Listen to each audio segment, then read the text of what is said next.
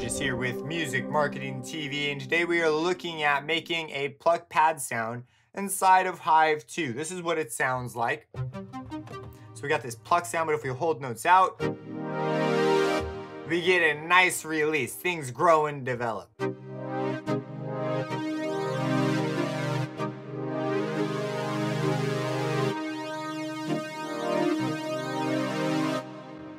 And a note stuck there. That was kind of weird. But anyways, you get the idea. Very musical sound. I really like making these because I like to play on a bigger keyboard that is actually behind me. And a lot of times the presets, monophonic presets, aren't always the most fun when you have so many keys in front of you and want to play chords, you know? So we're going to be looking at making this. Is a pretty simple sound. It is using pulse width modulation as the sound source with some unison. The filter is giving it that texture. We can also bring a filter up with the mod wheel to sort of tame it back a little bit.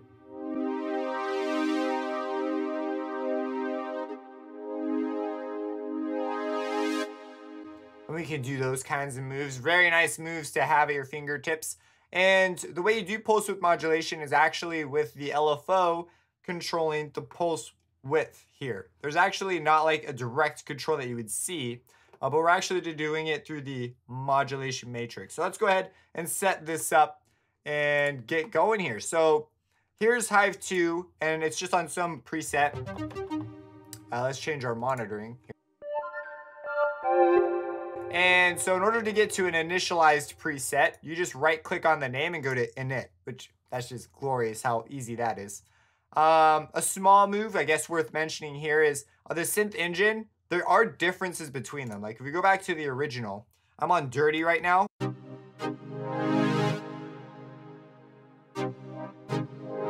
Like obviously there's differences, but there's quite a bit more resonancy on the clean one versus dirty. So I went with dirty for that reason. Sometimes it makes a big difference. Sometimes it doesn't make as big a difference. Usually really noticeable with your filters. So we're gonna go to dirty for the same reason.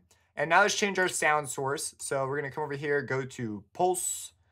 And now that we're on pulse, it sounds like this. Glorious. Let's go ahead and pump the unison up to give it a little bit more lush of a sound. And I'm also gonna bring the detune up. I don't know if I did this on the other one. I might have. Yeah, I did bring it up a little bit. And the motivation for this move is we don't want all our voices just directly on top of each other. We want to push them apart to bring the thickness. So right off the bat, we're already quite a bit thicker. Pushing this value really far, you don't really want to do that with this sound. You can try it though, maybe you will like it. So now what we want to do is we want to create some pulse width modulation. I'm also going to bring the volume down, and I'm going to turn my second sound source off just because I'm not going to use it. So let's go ahead and bring this down and create the modulation. So here we have an LFO. And we're going to use the LFO to cause the wave to shrink and grow. So I'm going to click this crosshairs. It will allow me to modulate whatever I drag it to, as long as it can accept the modulation. So I'm going to click and drag, and you see the orange box, meaning it can accept it as a target.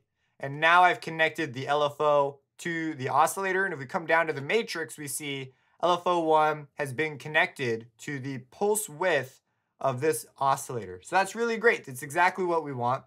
Now let's go ahead and move the rate way down. We don't want the rate that high. We need to give it the range, control over the pulse width. And so to do that, I'm going to go ahead and just bring this up.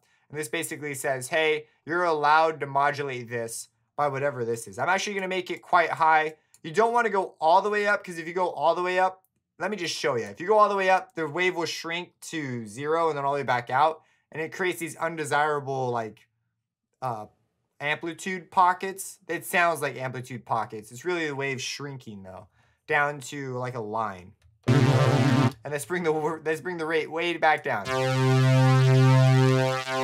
See that? You know, sometimes you want that, but for this sound, I don't want it.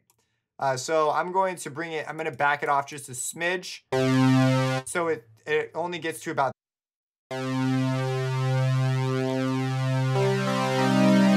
Very nice. Okay, so now it's pretty bright and aggressive right now. We're going to fix that with the filter.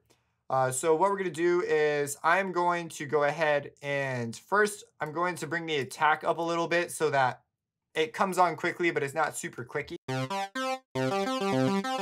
So we're going to come to the modulation envelope and just turn that on. We're going to give the modulation envelope control over the filter here. We already are sending oscillator 1 to the filter, so we're good there. Just make sure that's on. I'm also going to bring the cutoff down a little bit and toss on a smidge of resonance. That's not a super important move, but it causes a little bit of extra ringing. And let's go ahead and move our mod filter up. And let's go the other way. I'm always pushing this the wrong way.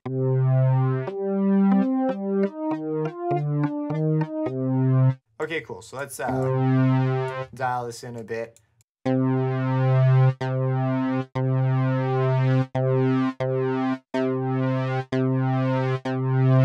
And you want to mess with the relationship of this attack and this attack.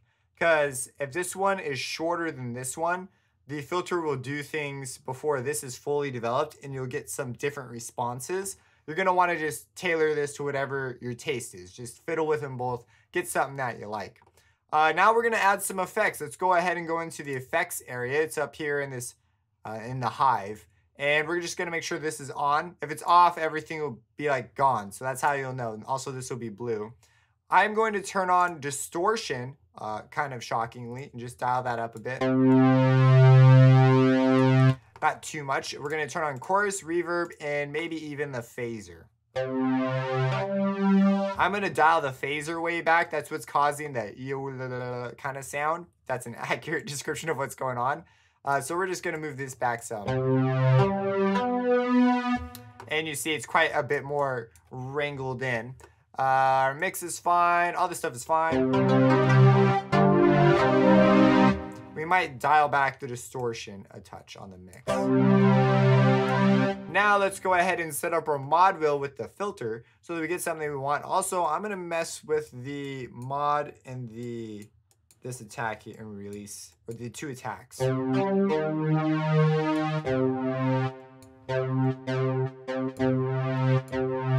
Okay, cool. I'm a little bit happier with that. Let's try moving the resonance down. Yeah, I like it more with the resonance up slightly. I'm also going to remove the release up. All right, cool. So now what we're going to do is we're going to set up the filter to interact with the mod wheel. So we have modulation targets down here. We're just going to grab the mod wheel and move it to control the cutoff. And we see that it's now been set up. And if I move my mod wheel, we are not getting the cutoff moving. Oh, duh. We have to, so let's go ahead and set this up. So we're going to move the mod wheel all the way down. And we're going to give it full power by grabbing the orange dot and dragging it up. If you're familiar with Massive, or this is kind of ubiquitous at this point. It's in all sorts of synths. But we're just going to drag it up and give it full range. So our mod wheel will now move that around. All right, so the mod wheel will not move the graphic. But as you move it, and while you're playing, you will see the filter move.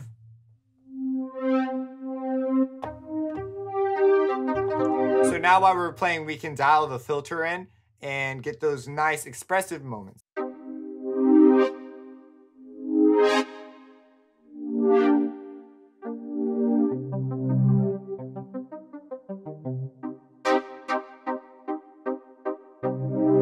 And so my attack's a bit quick here for my taste, so I might bring this back a smidge.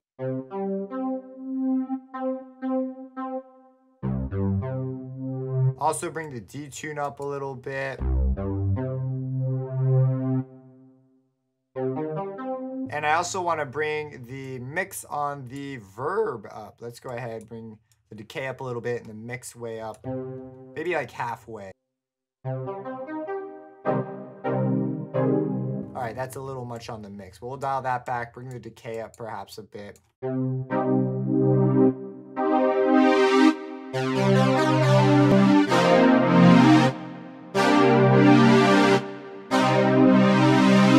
And there you have it. There is a Pluck/pad inside a Hive 2, easy to set up, and you could just go ahead and fiddle now with different waveforms, like for example, saw wave. This could be pretty cool.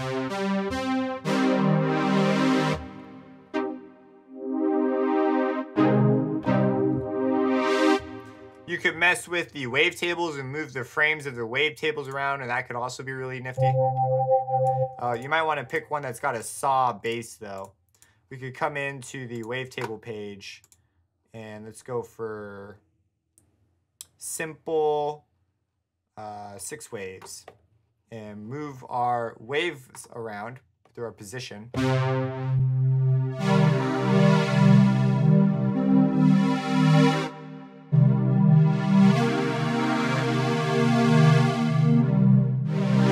And so that can also be really nifty. Consider hooking the mod wheel up to that. And that, because when you go from a saw wave to a sine wave, it's basically just a filter. If you have any questions, feel free to drop them in the comments. Subscribe and hit the bell icon for future videos, and have a blessed